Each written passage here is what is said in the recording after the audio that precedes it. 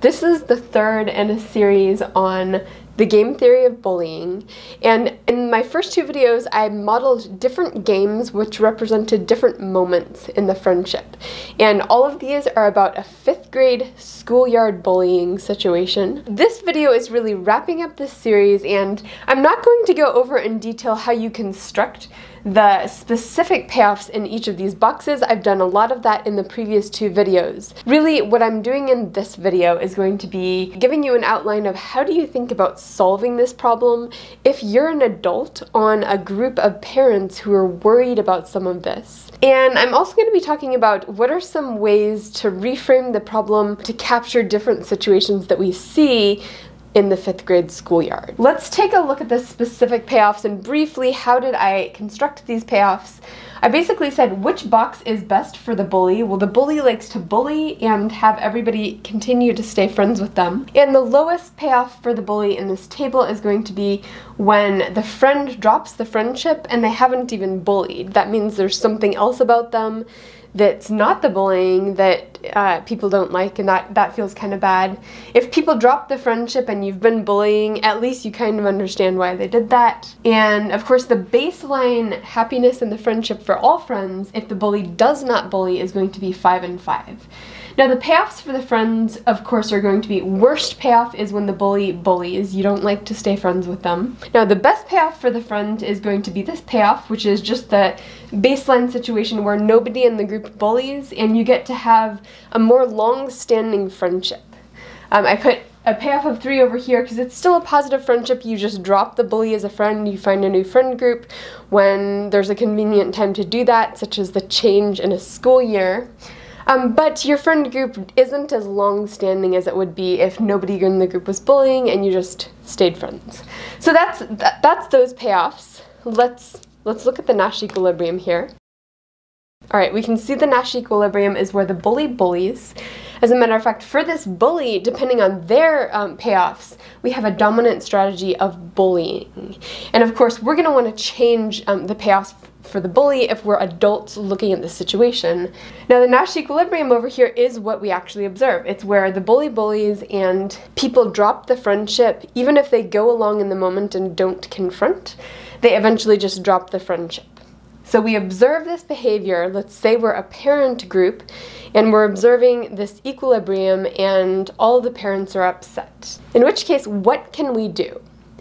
And the trick when you're analyzing policy using game theory is to figure out, okay, wait, what's the smallest number of changes I could make in the payoff table here that would change the equilibrium to something better?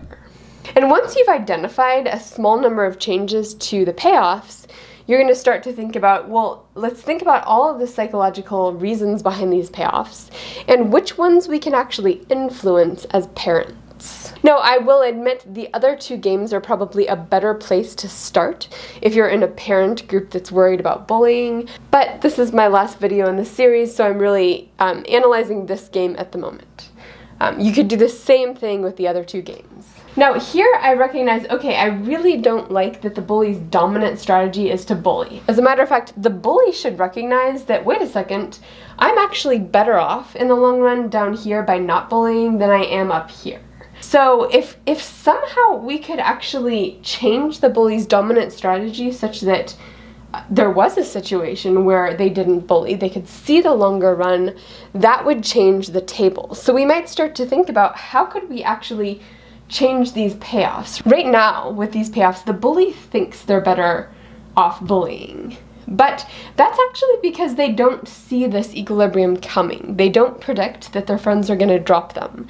And if it's the 5th grade, maybe they've been a bully for a couple years and maybe they've even observed this, but they just don't have the insight to see, oh wait, it's my behavior that's leading people to not want to rekindle the friendship the next year when friend groups mix up. So that could be one solution, is to sort of help the bully see how their behavior is contributing to their friends dropping them. And if you can get the bully to see that, that would actually change this one to -5, because the bully knows, okay, I may be getting a utility of 15 if I bully and people stay friends for now, but the pattern that I've observed is that I lose friends in the long run and end up without as many friends in the long run.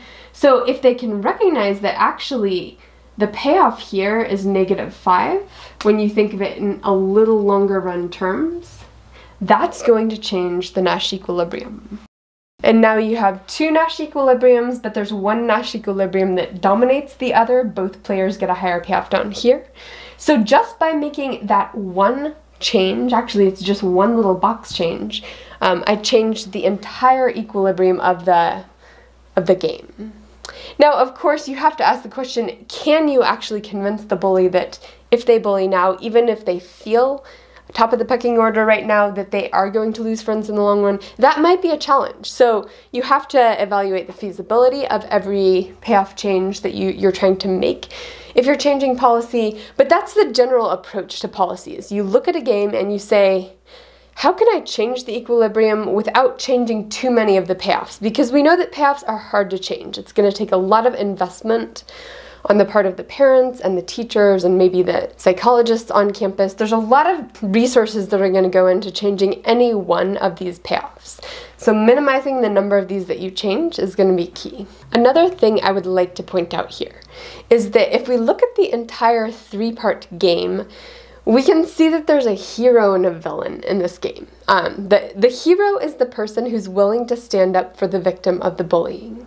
And really, we should be encouraging all of our kids to be that person. If someone in your group is bullying another member of the group or someone in a different group, doesn't matter what kid on the schoolyard is being bullied, if you can be the one to stand up to that and say, hey, we don't do that, we don't treat people like that in this group, and if you can get people to go along with you, that's a really good long-run outcome. Just having one person willing to do that and another group of people in the group who are willing to support that, even if they're a little bit afraid of the bully, that is another approach to changing the payoffs in this game to get a much better equilibrium. As a matter of fact, the hero in this game actually has the very highest status in the group, because if you can stand up to the bully and have people in your group support you, then you've actually set yourself up as a leader in the group, and that's a true leader. As a matter of fact, that's what we want from our leaders in the workplace. In all domains as adults, we want our leaders to be that kind of person. We want people with courage, people with integrity, people who are going to ensure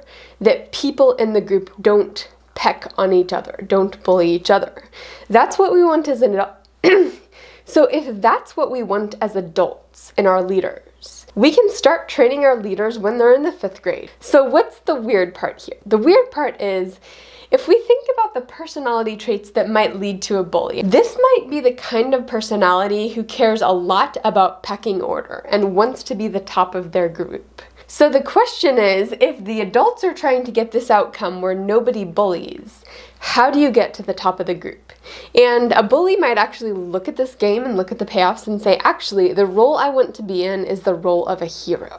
On one hand, this is really good. As a matter of fact, I remember reading a quote somewhere, and I can't remember where I read this, but it said, you cannot make a bully into a wallflower, but you can make a bully into a knight. I think it was a knight.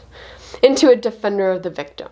And that seems like a really good approach, is that if adults recognize someone who has a bit of a bully personality, can you change that so that they're not just picking on people, such that they're using that will to power, if you use Nietzsche's terms, that you use that will to power for good. You use that will to power to enforce good social norms in the group. That could be a way of changing the bully's payoffs if you give them a healthier way of enacting their leadership skills. Now, the problem here, of course, is what if the bully is in a group where there aren't that many things to enforce? So there's not another bully that you can sort of stand up to when they try to bully. One thing that can happen in this situation is that the bully can essentially use values as a way of picking on other people. Now, one thing about these roles here is that you can get a situation where someone acts as the defender of the victim, they act as the person living out their values, but they're kind of doing it mostly to raise their status in the pecking order in the group. As a matter of fact, they could sort of look around carefully for opportunities to put someone in their place if someone's sort of falling out of line according to the social values of the group. So In this exercise, I've made a clear distinction between the bully and the defender of the victim. As a matter of fact, those look like really the hero and the villain in the game.